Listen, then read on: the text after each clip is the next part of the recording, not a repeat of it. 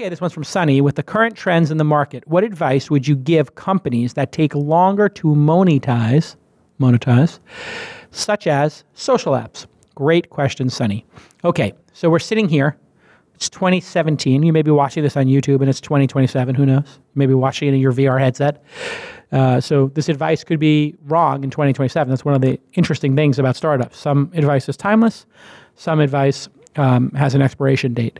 In this case, I'm going to give you some timeless advice.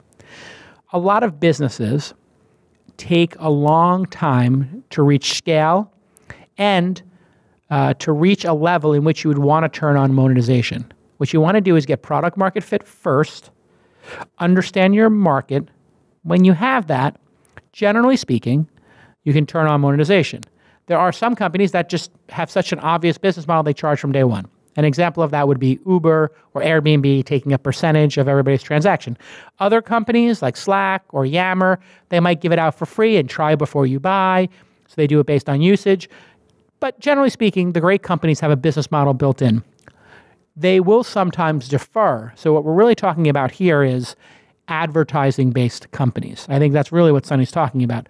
So for social apps, which are advertising-based to date, well, you shouldn't go to an advertiser with 1,000 people a day, or even 10,000, or even 100,000. You really need to get to 1 million people a day for any type of advertiser to care. So anything you do in that space, social or any advertising-based business, it should really be about getting to that 1 million people a day, 10 million people a month. And then you can start to have an ad team. Before that, it just doesn't make sense because even if you do sell it, you're not going to have enough inventory for any real advertisers to care. So in this case, what should you do as a founder? The number one most important thing is to keep your burn low. The biggest mistake I see people make in startups is they raise $500,000. They go, $500,000, I'm going to hire a PR firm for $35,000 a month. I'm going to get a new office space for $15,000 a month. And I'm going to hire these 5 developers for $15K a month. And now all of a sudden, they're at a $125K burn rate, and they've burned through their $500K in under 6 months.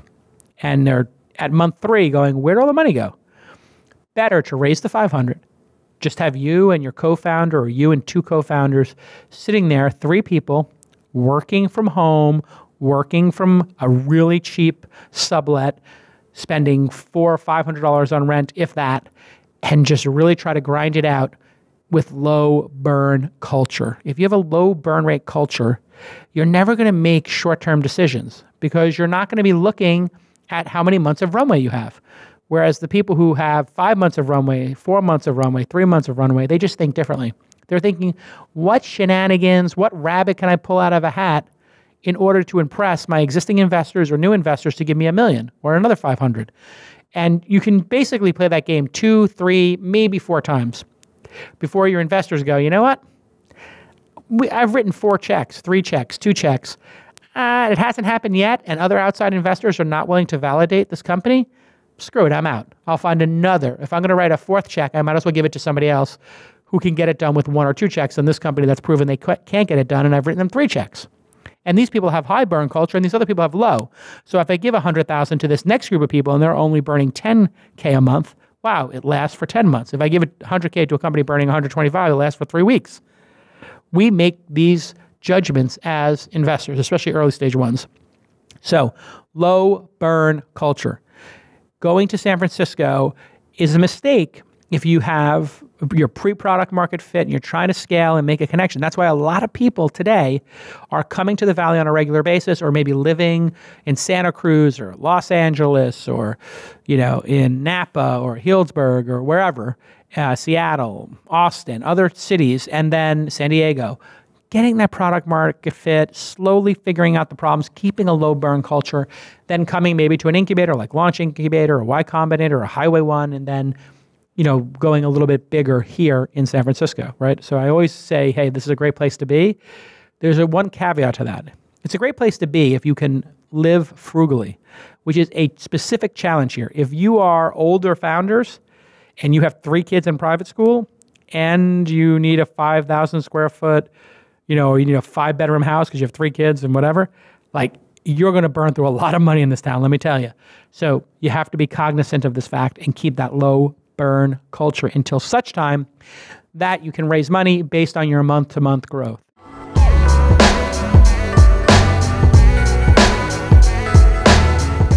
Hey everybody, I want to tell you about a brand new service called Upside.com. My assistant Jess has been using it here and it is awesome. You go to Upside.com and you book your hotel and your flight together, and they give you an Amazon gift card for between $100 and $300. Yes, if you are booking your hotel and your airline ticket together, your flight and your hotel together, that saves a lot of money for you, and they pass that along in the form of an Amazon gift card. If you're a frequent biz traveler, your company saves a bunch of money, and you can get thousands of dollars a year just by buying your air and hotel together at Upside.com.